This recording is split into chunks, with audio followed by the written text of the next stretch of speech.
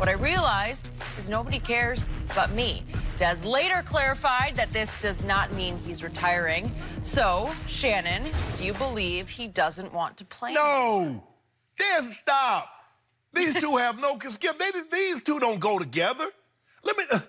for the people at home that don't understand how the NFL works, normally, when a team wants you, they reach out to you and your representative. Skip, when I got released by the Ravens in 2001, within a day, the Broncos, the Raiders, the Seahawks called my agent and said, we'd like to schedule a visit to have Shannon come in. Now, I told Marvin I wasn't going to Denver because I had just spent 10 years there. Marvin Lewis? No, Marvin Demoff. Oh, Marvin, I thought you were Marvin. Marvin, yeah. I was like, I know Mike Shanahan. I know the offensive coordinator. I know everything. So I'm not going there. I'm not paying them a visit. Okay. Tell them, but I'll be very interested in returning, considering how they want to use me. So I went to the Raiders and went to Seattle. Skip, that's how it works. When they want you, they call you. They call your representative.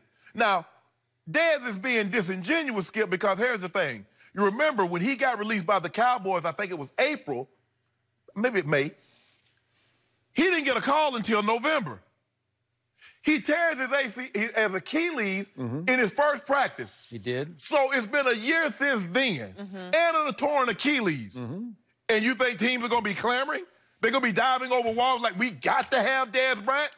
A guy that was really never known for his foot speed. He doesn't run the route tree well at all. And so what? That situation with TMZ, we understand what TMZ is. Like them, dislike them, whatever. They are what they are. They've broken a lot of stories, though. But he's making it seem like they made this story up. Did it happen? Yep. It did.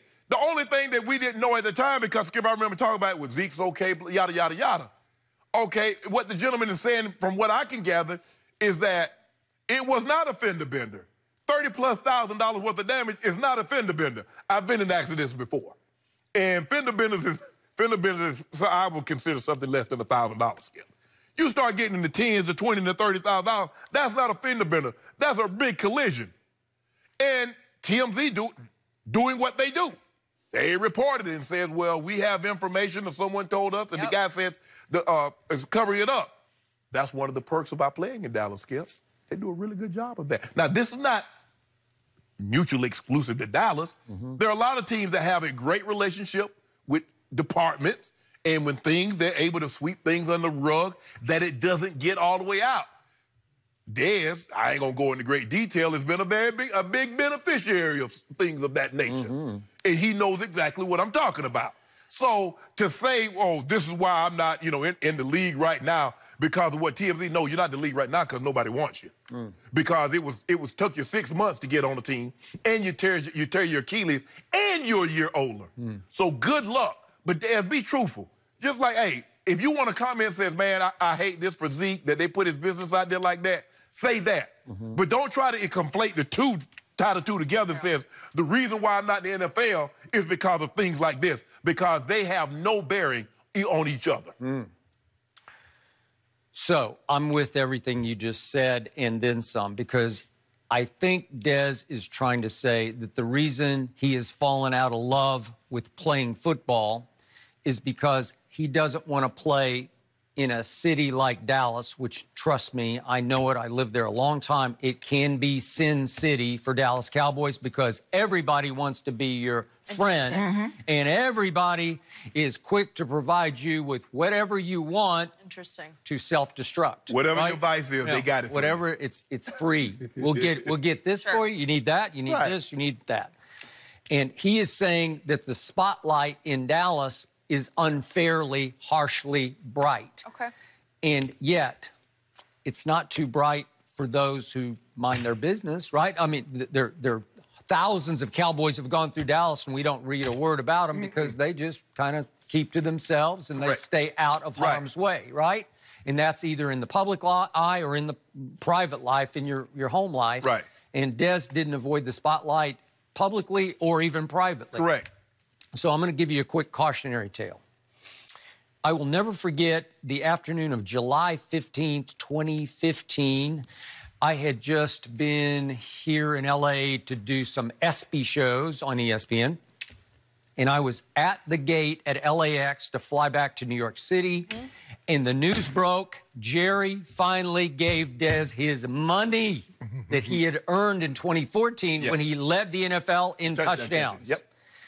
Remember, 2014 ended with Dez caught it because he did catch it, but he didn't get the catch, and they didn't get the win at Aaron Rodgers, and Aaron went on to Seattle where Dallas had won a regular season game. So anyway, the point is, that was a big-time year. Yeah, for sure. He got his money that day, and so I am tweeting from the gate at the airport on my phone, hooray for Jerry, he got it done. And he got it done to the tune of 5 years, $70 million. And it seemed like a lot of money, but it also seemed like Dez was worth it. Do you realize, little did I know, sitting at my gate at LAX, I had seen the best of Dez Bryant. Yeah. That was it. I had seen the best of it. Dez caught it. That was the height of Dez. And from that moment on, it went straight downhill because, ironically, he quickly suffered what is called a Jones fracture, not Jerry Jones, but just a Jones fracture in his foot.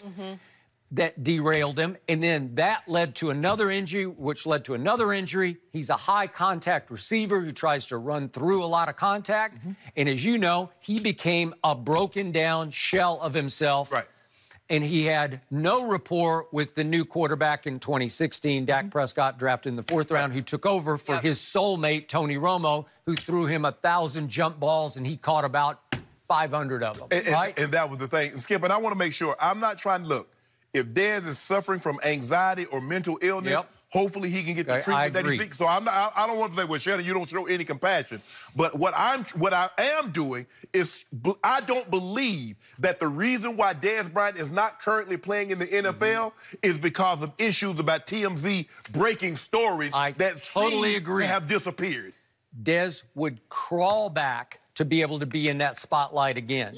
As much anxiety and depression as it might cause, he misses his football. And I feel sorry for him because his career got derailed way prematurely. He just turned 30. Skip, here's a guy that grew up in Lufkin, Texas, if I'm not mistaken. Now, we thought Kawhi was a Laker fan. We thought Paul George.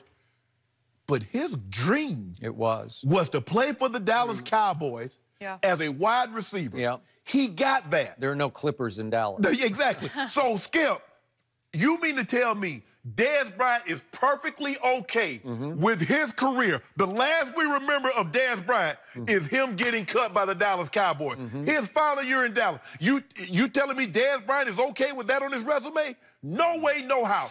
Skip, Carmelo Anthony has gold medals. Carmelo Anthony led the league in scoring. He's been finished second in the MVP. He wants to go out the way he wants to go out. But Dez Bryant wants to go out with what we remember of him being released in his last year in Dallas. Come on, Dez, man. Nobody buying that. So just ahead of Jerry giving him his big deal in 2015, Ian Rappaport of NFL.com reported that he had found 6 instances of police being called to Dez Bryant's house. And he listed all kinds. There was a harassment incident. There was alleged robbery at his house. Fire department had to come and unlock his car with a sleeping baby inside. It was just one thing after another after another. And then if I could just hit a few of the lowlights on the timeline here for Dez Bryant. As we lose a few lights. God is saying, I don't even want you to keep going. But here are a few of the lowlights. We go back to Oklahoma State, where he had one incident after another. He was finally suspended for his last 10 college games, junior year, because NCAA investigators found that he had lied about a legal lunch he had had with Deion Sanders. And speaking of Deion, May 2011, Deion publicly cuts ties with Dez, saying, quote, "Everybody is worried. I think the Dallas Cowboys are more concerned than I am. I had to cut my umbilical cord with him because a lot of things people do not even know about." Does that remind you a little bit of a current running back for the Skip, like I said, interesting. When you work in our business, Skip, we hear things that even fans in Dallas don't know, or the fans outside of Dallas have no idea about. I'm not here to put anybody's business, but Dez better be glad he played for the Cowboys. Because if any of the stuff that you're talking about, Dez would have never played another down in the NFL. So, Dez, while you knocking what the spotlight is like in Dallas, you better be thankful that you play in Dallas. And you got an owner like Jerry Jones that's very, very good. And he's done very well by a lot of people that's taking care of your butt. So don't bite the hand that feeds you, bro. You don't want to play football? Hey, guys, I'm done. I had a great run at it. Hey, it didn't end like I wanted to end. I'm cool with that. But don't come out here, oh, Zeke, they bringing this up over Zeke, and this why I'm not playing, or this why I don't want to play. Bruh, if somebody called you, you be right there in camp. But they haven't called you because, remember, you had no injuries, and it was till November. It was because New Orleans had dropped a couple of receivers that they called you. In the first practice, you tear your Achilles. Now this a year later, and a torn Achilles later. How many teams you think gonna be lining up to sign Dez Bryant? Skip? Let's be real, man. People need to be real with this. 10 years from now, do you think there'll be a moment Dez will be on his couch and sit back and think, man, I wish I knew then what I know now? Absolutely. 100%. Right?